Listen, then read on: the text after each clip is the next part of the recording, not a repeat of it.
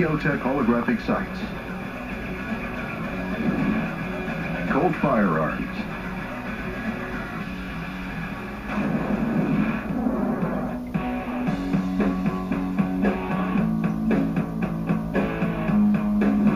I grabbed Jeff Hoffman from Hills Ammunition and Mike Guerra from Colt to answer a common question.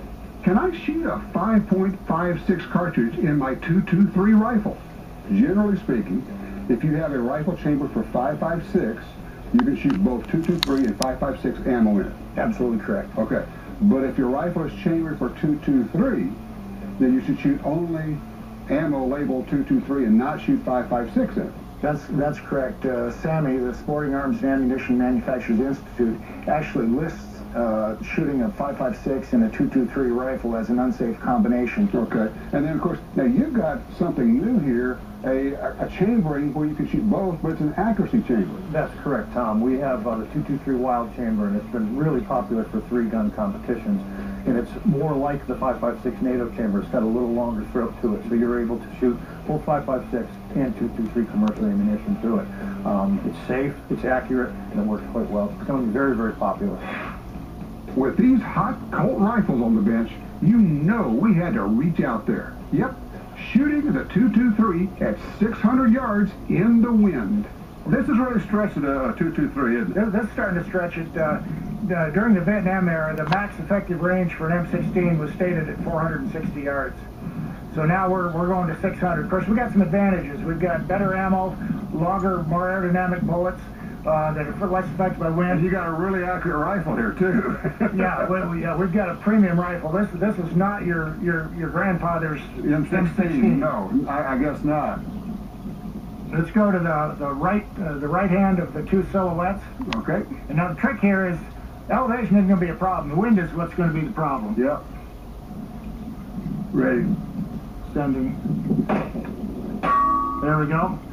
There you go. Okay, I'll bring it in just a little bit. Sending. Just on the edge, I'll bring it in a little bit more. Right.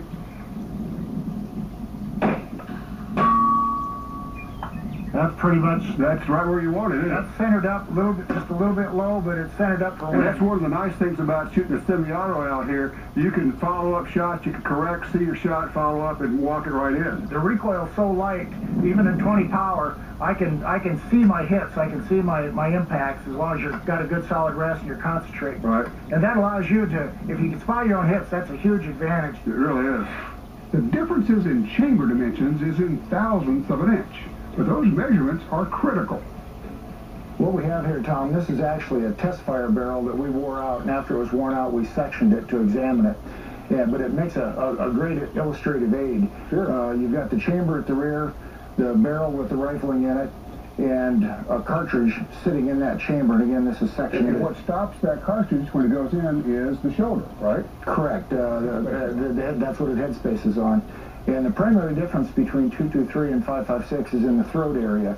And effectively what that means is how much the bullet can jump and get to the rifling before it engages. Before it hits the rifling, and that can affect the pressure levels if it hits the rifling very quickly versus if there's a free bore. Absolutely, that can cause a spike. If that bullet can't get a run at the rifling, it'll cause a spike in pressure right there while it develops sufficient pressure to propel that bullet. Okay, so that's why we have the rules about using 223 and 5.56 chambers and all that. Absolutely. Okay, good deal.